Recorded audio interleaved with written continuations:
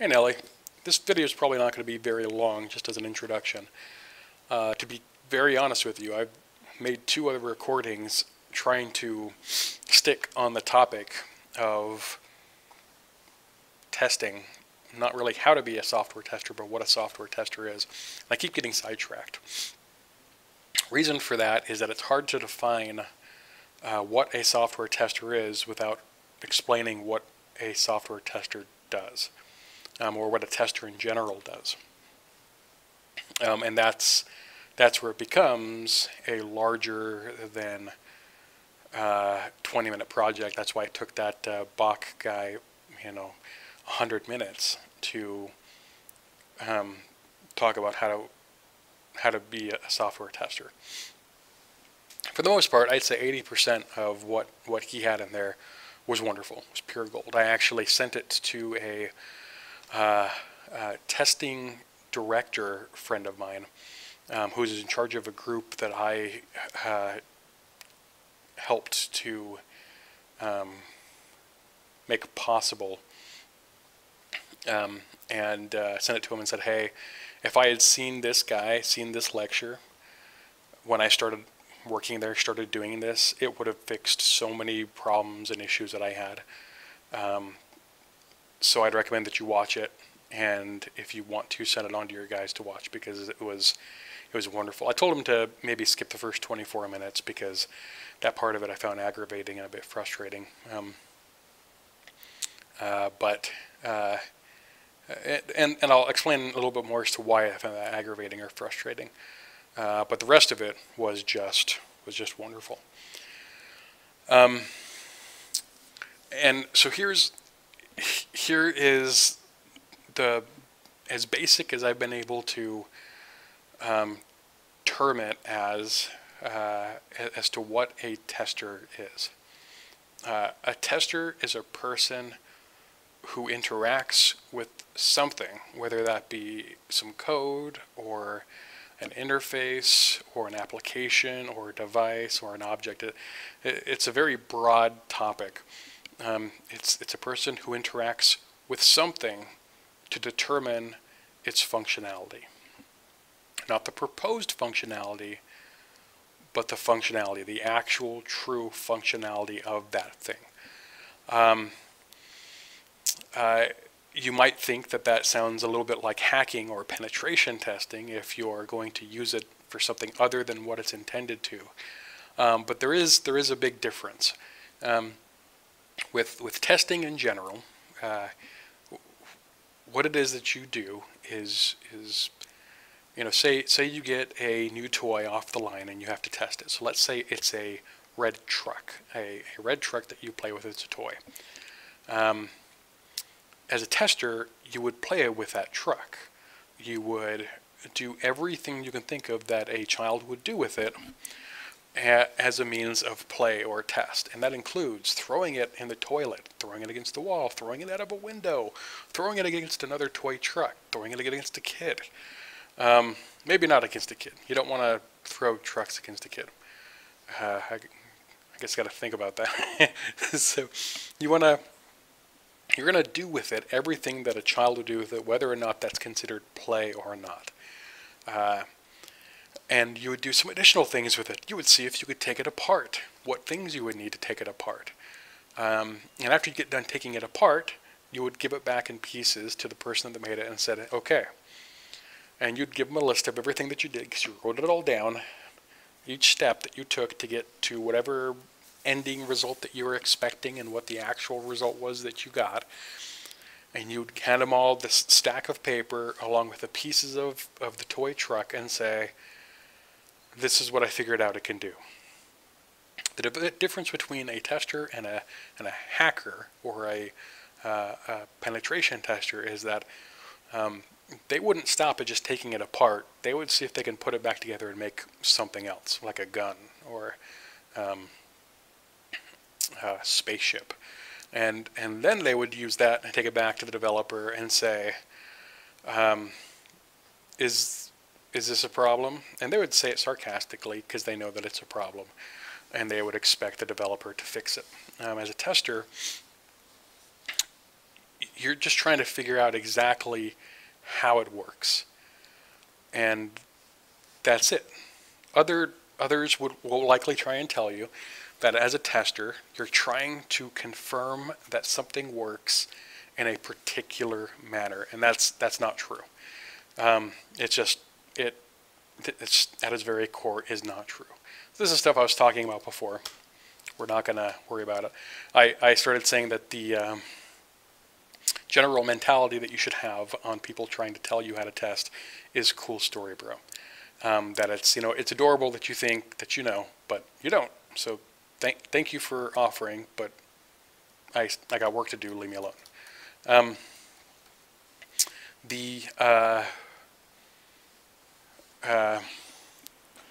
kind of lost my train of thought. Give me a second. So as a tester, you're going to be told that you need to test something called a happy path. And there are all sorts of terms for what happy path means. Essentially, what this means is that something is made, and it was made so that A can cause Z to occur. Okay? That's it. They want to make sure that you can get from A to Z. And so they'll come by and say, hey, I just need you to test that you can go from A to Z. That is all they want you to test. And as a tester, you should find this problematic and a little bit aggravating. Because your first question is going to be, well, what happens if I go from A to A? Or B, or C, or D? And you're going to keep going like this, and you're going to want to know what happens if you do that. Or what happens if you go from A to 1? What happens? So they're going to come by and say, this is your job, is the happy path. That what we want to do happens. And that anything else that could happen doesn't necessarily matter, because we just want you to make sure that what we want it to have, what we want it to do, can be done. And that's dangerous. This is a problem when they only want you to do happy path testing. Because they're saying that they're okay if A to Y can happen if Y is the database. And Z is the response from the server from the database as to what it is that was being put in there. And they're saying they don't want you to find out if a user can get into the database. They just want to make sure that when you click on the button that it actually places an order, or it actually updates a form field in someone's account page. So you're going to get asked to do this a lot, happy path testing. As a tester, though, your responsibility is not to do A to Z. Your responsibility is to do A to Z, and then ... everything else. So in that example that Bach gave, he had a diagram up, right? And the diagram showed, input A goes to interacting with A, and then if A is less than 70, respond with yes, and if it's not, then respond with no, and if it responds with no, then it goes to stop, responds to yes, and it goes and records it, and then it stops. But it's that input piece that can be used in so many ways. Input usually means that someone other than the developer is going to be interacting with it. And who knows who that person is actually going to be. If it's just a standard user, if it's going to be a hacker, if it's going to be someone, if it's going to be a spam bot. Who knows who's going to be interacting with it, why, and what that means. So as a tester, it is not your job to do what is defined within the context of whomever is telling you that they want you to do work. It is to perform to the best of your ability the most tests that you can to provide the most value from your job to whomever it is that's doing the requesting. So they might say only test A to Z, and you can respond and say A to Z works, but you should also report back what happens when you go A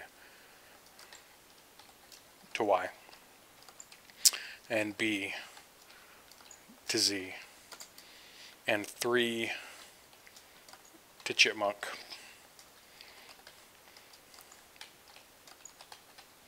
And so on. And the reason why is because, for the most part, it has been my experience that when you are given a task to test something, there is someone along the way that has made a definition for you as to what A is and what Z is, and they're confused by what they either want or what they mean or how they've communicated it. So as an example, I have, because I've worked in this industry for about 8 years now. The first place I started off in, I was there for about 6 years. I still have friends that are over there, and I still talk to them. But in one of the houses that I've worked in, I have a friend who's a product manager, and he came back and said that after a particular sell-off meeting, which happens in Agile, he pointed out that what he had asked for, this happy path, this A to Z, that it didn't work. That you would go from A, you'd click the button, Z would respond with a message, but the process, this here, wouldn't work. It didn't do what it was supposed to. So like the B, C, D, E, F, like all the way to Z, none of that worked. And development came back and said, oh, you wanted it to work? You didn't stipulate that in your conditions and terms for this particular project, which floored him, which perplexed him, and that's primarily because the person that's coming to you and telling you that this is how you need to test something doesn't quite understand what one person in the process wants, needs, or deserves to have. So I'm going to tell you about the different people in the process, their responsibilities and roles, and why it is that you need to give them this and not just the portion that they asked for. You have the user stakeholder. These are people that use the system. That's probably the best way to put it. These are the people that use whatever it is that you're testing, and they're the audience, the target for which the current thing is being made. This could be salespeople on a new customer record management software. It could be users of a social network. This could be a child playing with a toy, and the child is the user or stakeholder. This is the intended audience of the product that you're testing. Okay, so I'll just put that there. Intended audience. Then you have the product manager. Let me scroll down here a bit. Product manager, they act as kind of a filter for the users. I guess so. User filter. So as the user is saying, hey, you gave me this red truck and it was really cool, but when I push it, I want it to make sounds. And when it makes sounds, I want it to light up. And when it lights up, I want it to play a song. And when it plays a song, I want it to change from red to green. And so that's what the user is expecting. The product manager takes that and goes, okay, well, it makes sense that when you push it, that you want it to make sounds. Because, I mean, it's a truck. Why wouldn't you want it to make sounds? But why would it light up? I mean, do you want it to be a fire truck? If so, do you really want it to be green? So the product manager will basically take all the info returned from the user and actually hash out what it is that the user wants. So that when they go to development, they can actually make it. So that instead of development starting to make a red truck that makes noise and lights up and plays a song and turns green, and then maybe it turns back to red afterwards, instead of having them build this monstrosity of a toy that no one's ever going to want to play with because what I just described almost made me throw up in my mouth, development actually gets something from product management that is worth making because it's going to make money. So then development, after they get done making it, they give it to a tester. And the tester is supposed to determine functionality.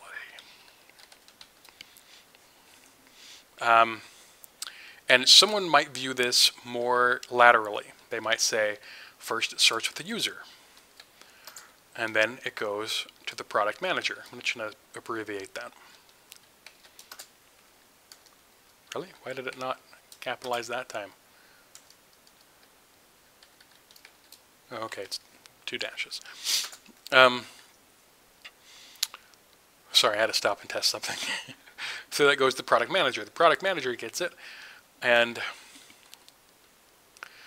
sends it on to a developer after they've hashed it out with the user. So it goes back and forth between user and product manager, and then if something eventually goes to the developer gets it, they start playing with it, and they make something and they give it to the tester. And then the tester takes it and they either give it back to the developer or they give it to the user because it's being deployed. But that's not true. That's quite honestly, the tester gives it to the product manager. They give it back to the product manager. And also to the developer. They give it back to them both. Reason why is because the user is the point of view that you as a tester are playing with it from. Okay, you are not testing it from the product manager's perspective. You are not testing it from the developer's perspective. You are playing with it and determining its functionality so that when a user gets it, you know exactly what it is that they can or cannot do with it. So you want to provide all that feedback back to the product manager. So the product manager can take a look at that and say, oh, based off our conversations, based off of the meetings that we've had, points 1 through 5 that you made are okay, they're acceptable, but points 6 through 97 are unacceptable. It should not explode when they're playing with it. It should not get them addicted to cocaine while they're playing with it. It should not make incredibly loud noises that perforate eardrums at 4 o'clock in the morning. That's not acceptable. And the thing is that these 5 will be the thing that development will come to you and say, test this. They want you to test these 5 things. Why do they want you to test these 5 things? Because these are the things that they need to have pass in order for it to get to the user and be out of their box, to be out of their responsibility. So they want to see these things. But as a tester, you can never just say, it's going to take me this long to test these 5. You have to basically be able to say, it's going to take me this long to test everything. Because I don't know if there's going to be 97 results. I don't know if there's going to be 326. I don't know if there's going to be 2. All I know is that I'm going to have to test it. And there are going to be lots of results as consequence. So what do you do with all these? You don't just send them to the product manager. You send them both to the product manager and the developer. Why?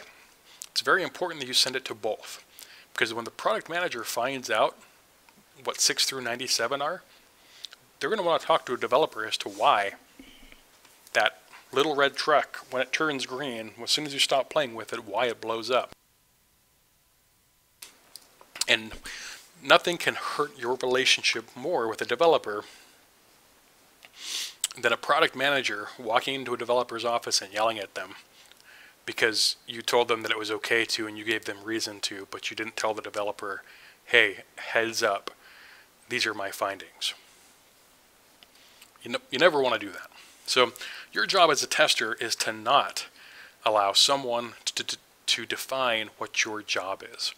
It is your job to determine the functionality of whatever it is that you're being given so that you can then provide the information to product management and development to make the intelligent decision of whether or not a particular product should be deployed.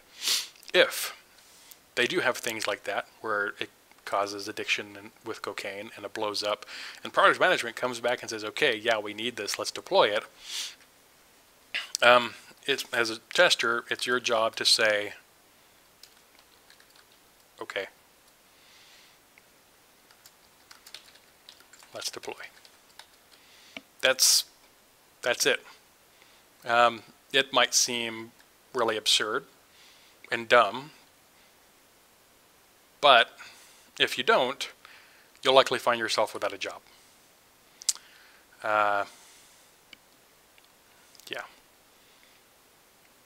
that's the honesty in it. From a more of an integrity-based standpoint, yeah, you should absolutely turn around and say, okay, pull your head out of your butt. I am not approving this drops Mike. I don't know who Mike is, but he gets dropped a lot. Or you could do something like this. And likely find yourself without a job, and then they'll hire someone that will come in and give a thumbs up. And then it'll get deployed anyway. And then there will be people everywhere exploding from flashing green trucks.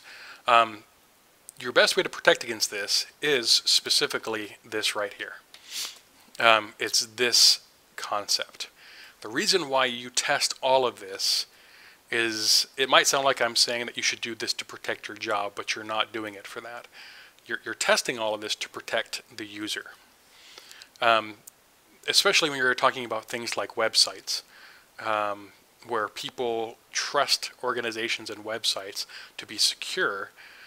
You are not testing 1 through 5 because the product management and developing teams want you to. You are testing everything so that you can return back and say, hey, I found some pretty awful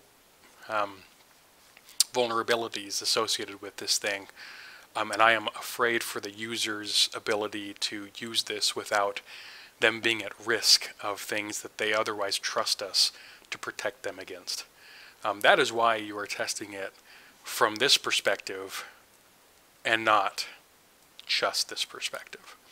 So as a tester, your job is to determine functionality, not to determine quality, not to determine if something is ready to be deployed or not. Your job is to get all of this so you can send it to these two so that they can determine between the two of them what this party will accept. Not necessarily what they need or what they want, but will accept. Because the bottom line in so many organizations is what governs the decisions and behaviors of it. That if the product management believes that the user will be fine with an exploding truck, they'll deploy an exploding truck. But it's your job not to tell them that that's wrong or right. It's your job to determine its functionality and give them the information that they need so that when people start getting in trouble for exploding trucks, you have your documentation saying that you did your job of reporting on it, and you wish that someone else would have done their job as well. So in that respect, you are protecting your job, but you don't do it specifically to protect your job. There are very few instances where you'd actually have to use this, because for the most part, product management and development, they're not douchebags. They're not assholes. Pardon my language, Nelly, but for the most part, they're not that kind of group or person. You'll occasionally come across the developer or the product manager who thinks that they're, God's gift to coding and the technology world, but they're horribly wrong. And you'll have to. This will become something that your job depends on. But for the most part, you're doing it because of this. So if you have a desire to figure out exactly how something works, testing is a great field to be in because it is your job to figure out exactly how it works and to deliver a definition of that to everyone else that you interact with on the backside or on the previous step and on the ongoing step, so that they can do a better job of providing whatever it is that your company has decided that you're making back to a user to be sold in one manner or another. So that is, in as much of a nutshell as I can possibly come up with, what testing is, and that what you as a tester would be doing. How to do this? It changes from each product to each product significantly. As to how one begins testing, that's where you can go to all those different websites that'll say, oh, this is how you do testing, because that's how they figured it out and that's how they got started. Specifically with my way of getting testing, or how I got into testing, I really just started doing it. I was working for this company I was doing technical support for, and we had this application out that was supposed to go through and scan your system for potentially leaked secure information that should be encrypted, and then should respond back and say, hey, here is a pool of non-encrypted information that should be encrypted. You might want to investigate where the leak is at so that you can fix it. And that was the intent of the tool. Well, while I was in support, I thought that was very interesting. So I got a license for this application and started playing with it at home. And I made some remarks and took notes on everything that I noticed. I guess I can show it to you. I mean, I guess I don't know if I can show it to you. So, sorry, they've actually come back to me and asked that I do some testing for them on a newer version of it. But let me, gosh, that's just, actually I find that very confusing. I'm going to have to, oh, maybe, no, okay, never mind. Sorry, I'm in the middle of doing some testing for this company on this particular application, but it hasn't been released yet, so that's why I don't think I can show you. But I'm trying to think of a good interface that I can use to demonstrate this. You know, let's just use Google. You know, why not? With let's just say that Google was the application that I got, right? So I went home, got the application, booted it up, started looking at it, and started noticing things and pointing things out. Whether or not they knew about them or cared about them or was even useful to mention to them, I would point it out. For instance, just sitting here on the Google's homepage, it looks like you have like 4 or 5 different shades of gray going on in a different formats, right? Like you got the bold Google search here that bolds even further and becomes darker. When you mouse over it, you have this weird pop-up highlight. You get an underline up here, but it doesn't pop out and bold like it does over here. You have this awesome weird behavior that you can see that when you mouse off of it, it doesn't actually change back immediately. It hangs for a second, which could be a result of some poor jQuery that's being done, or too robust of a library that's being imported in, and so it's taking extra time to react to the actual mouse over function. So I would write all of this down. I would say, okay, I've noticed this. I've noticed these different shades of gray giggity, and I would say, okay, well, this only underlines and doesn't bold, but this bolds and highlights the button and actually changes the border on it, and this does the same behavior as up here, and so do these down here, but these are on a gray backdrop and this is on a straight white backdrop. Why don't you have the header with the same as the footer to help give better context to the page? And so I would offer up and say all these things I was viewing and thinking about it, and I bundled it all up, put it into an email, and sent it over to the development crew. Now, I hadn't met anyone in development at this time, at least not that I knew of that they were in development. But I sent them an email with all of these notes on behavior that I had noticed, and said, hey, this is my first experience with it. Thought you guys would want to know. I work in support. Sorry if this bothers you. I don't know if this is acceptable or not. Let me know. And I got a response back from them. And they said, hey, this is great. Could you send us more?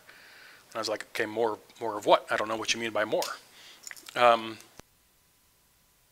But I went back at it, looked at something else, and started looking at the website, and started tinkering around with the website, and making observations based off the website that I could figure out, and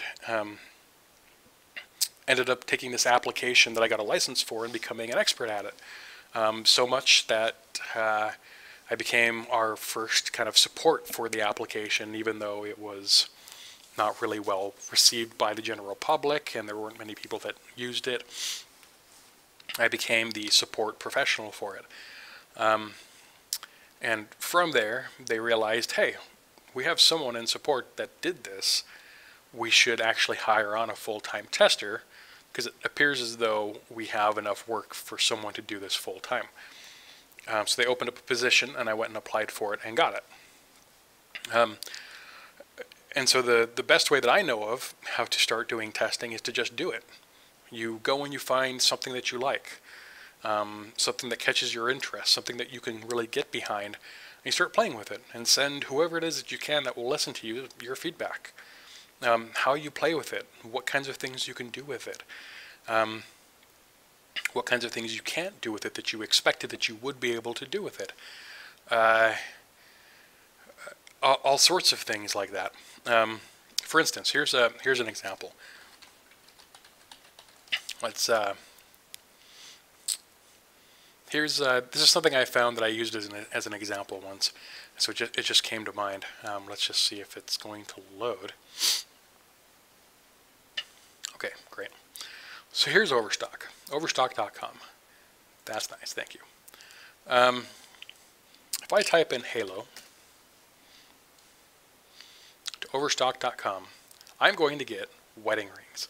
Tons and tons and tons of wedding rings. As a gamer, when I think of Halo, I do not think of rings at all, even a little bit. But look over here, I don't, like you have all these options, you don't have an option for video games. You have only ring styles. It's just, it's frustrating, because here you have a search and it's saying, oh, we're only going to stipulate that your search is going to be refined to jewelry and watch. But you didn't search it. I didn't say specifically jewelry and watch. I just typed in Halo, and it kicked me to jewelry and watch. However, if I type in video games, oh, I got video games here. Oh, I can narrow my results from here. Thank you. Oh, look, I got Halo here. So why is it that when I type in Halo up here, I get wedding rings? When I go to specifically a video game section that I have to specify, that's the only time I can get Halo as a video game. So that's a behavior that I would report and say, this is not expected. I don't know why it immediately kicks you to and says, well, when you type in Halo, that you have to be talking about jewelry and watches, why it can't also include video games. And down here, it says, oh, related searches, Halo 4, Halo Reach. But if it knows that this is something that people have searched for that's related to this, why isn't it part of the search results? So you get all of this feedback, all these experiences, and you put that all together into a document, and you send it to them and say, hey, I noticed all of these things. And besides that, you also offer up suggestions of things that could be done, not necessarily things that have to be done, but things that could be done to help alleviate that kind of stress from the user's perspective. And what that does is that it helps to indicate to the person that receives it that you're not just someone who likes to point out flaws and problems and laugh at them, that you're someone who sees problems and flaws and says, hey, how can we make that better? Not how can you, how can we make that better? You immediately inject yourself into their mind as being part of the solution and not just someone pointing out the problem. So how to be a tester, my best advice I can give is to just start doing it. It doesn't necessarily have to be just with browsers or websites or applications or on a computer. If you want to pick up a toy, go to the dollar store and pick up a toy. If you have dollar stores, I don't know, I've never been to where you live. But if you find something on the side of the road that's not going to kill you or give you a disease, pick it up and play with it. Figure out what you can do with it. Figure out who made it. Send them the results of whatever it is that you made or that you played with in the entirety of what you were able to do with it. And that provides to them some value. And over time, if you can provide a company with enough value of how you interact with something and the amount of functionality that you're able to describe to them, they're going to realize that having you on board is more beneficial than not having you on board. So my best advice I can give to you on how to start testing is to just start doing it. Just start playing, start recording things, start documenting it, send out emails, and just start doing it. And I can go into a little bit more later about how documentation works, how it can work, things I'd recommend doing while doing documentation. And perhaps I'll do that for my next video. But for the most part, what you need to remember is that you, as a tester, are to determine functionality and communicate that. That's it. Everything else is left up to everyone else in the process of determining what that functionality means to the product or to the company in general. So, Nelly, I hope this has been helpful. I hope this has been educational. I hope that this hasn't confused you further, and I hope this hasn't deterred you from wanting to go into testing. It's not for the faint of heart. Some developers would probably argue that it is for the faint of heart, and that's the kind of testers they like. If you enjoy figuring things out and demonstrating how things work, as opposed to being told how something works, testing is a wonderful profession to have. Okay, let me know if you have any questions, and I'll try and work on something, maybe about documentation for you in a future video. But I'll wait to get some feedback from you on this one first, to make sure that I'm not doing something wrong that confuses you or that you don't like. Okay, high fives and stuff. Bye.